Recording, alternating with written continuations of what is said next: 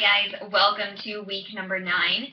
This week what we will be focusing on is the patient interview, and that's going to relate with chapter 5. So as always, I'm going to do a brief overview, but it's still your responsibility to read the chapters before you come to class, okay?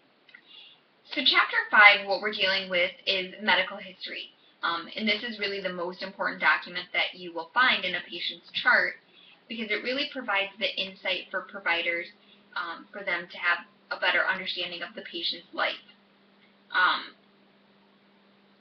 But how you obtain the medical record and the medical history is just as important as getting it. Your job as a medical assistant is really to conduct that patient interview and collect that data and that information and document it into the patient's chart. In order to become an effective interviewer, you as a medical assistant must first be able to understand the importance of what we call therapeutic communication. And what that means is it's really the exchange of information between the healthcare worker, or you as a medical assistant, and the patient that leads to advancing that patient's emotional and physical state. You as a medical assistant must choose your words very carefully when you're talking with the patient to make sure that your body language and what you're verbally saying match, okay? So let's talk about the interview process of patients. It's really going to involve 4 steps. That first step is going to be preparation. And what I mean by preparation is you need to create an environment where your patient feels safe and comfortable. They need to feel at ease when they're talking to you as a medical assistant. You also want to pick somewhere in your preparation that is quiet and private. Generally, this is going to be your exam room, okay? The patient needs to feel that they can speak freely without being reprimanded. So you also want to make sure that wherever you take them, especially if it's the exam room, that the room is neat, clean, and free of odor, okay? So check the temperature of the room as well, because you don't want it to be too cold or too hot, because then patients feel uncomfortable again. The second stage of a patient interview is actually greeting and introductions. You as a medical assistant, it's very important that you introduce yourself to the patient. You are going to extend that greeting by maybe doing a handshake with the patient. If it's someone that you know quite frequently and you've seen them in the office all the time, maybe you don't have to do the handshake every time. But be cautious when you do a handshake, because remember, in some cultures, that can be a sign of disrespectfulness, okay? So make sure that when you are introducing yourself, you understand whether a handshake would be a good idea or not. When you're greeting the patient, it's going to generally be in the reception area, so make sure that you address the patient by, Mr. or Mrs., or maybe just by their first name. Don't ever say last names out in the waiting room, because that actually sets the patient up for maybe some bad stuff along the road, okay? You will address everyone like this except for children. Always call children by their first name, because they really don't know what a Mr. or a Mrs. is yet. And you always want to identify yourself. You want to say, "Hi, my name is Corey, and I'm the medical assistant that will be getting you ready for Dr. Joe." Always tell them your title as well, so that way they know who you are and you're not just somebody who's coming to ask them a bunch of random questions. Stage 3 is dealing really with the body of the interview, and this is what we call the working stage. This is where all the work is going to happen. So this stage consists of a lot of questioning of your patient and documenting their answers. You really want to avoid giving away any sort of facial expressions or signs of disapproval, because what happens is then you break that patient medical assistant relationship that you gained, where they feel comfortable around you. So if they say something and you don't approve of it, don't go, "Ooh, that's bad. You shouldn't do that." Just simply say, "Okay, is there anything else that you want to tell doctor today?" Kind of keep it as a very monotone. Don't show signs of, disapproval or surprise. And then the final step and final stage of a patient interview is really the conclusion.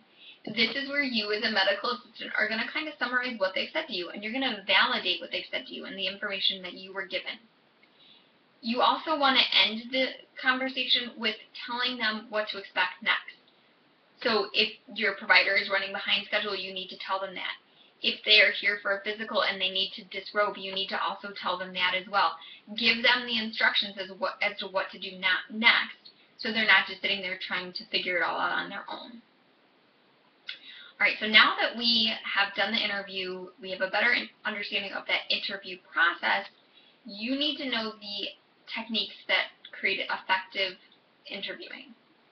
First thing that you're going to have is effective questioning and techniques, the techniques that go along with that. So in order to facilitate this next round, you have to have a good exchange between yourself and the patient. You really want to ask questions that are open-ended. So they start with who, what, when, where, and how.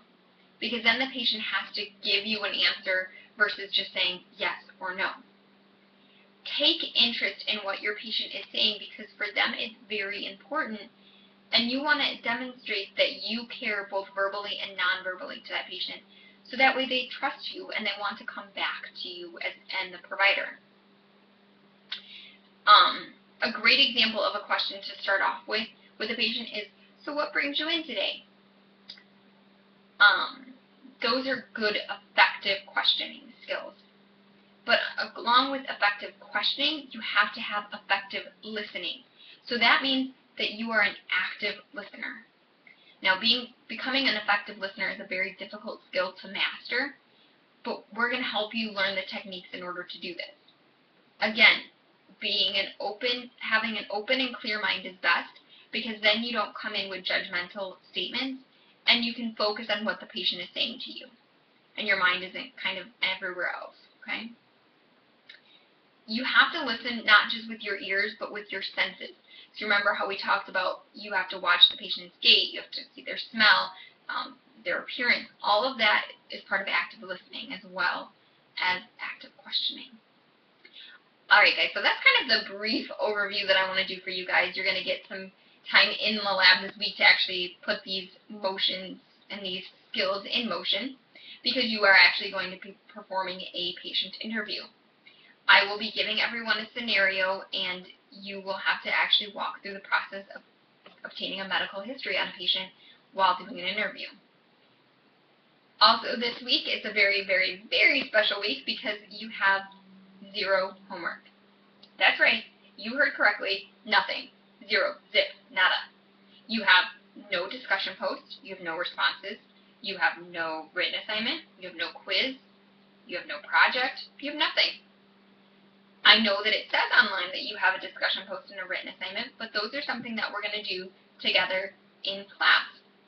So that means there's nothing due on Tuesday, there's nothing due on Saturday, and there's nothing due on Sunday. I hope I'm starting to get on your good graces here, and I look forward to seeing everyone on Wednesday, either in the morning or in the evening. Have a wonderful week, guys, and see you Wednesday.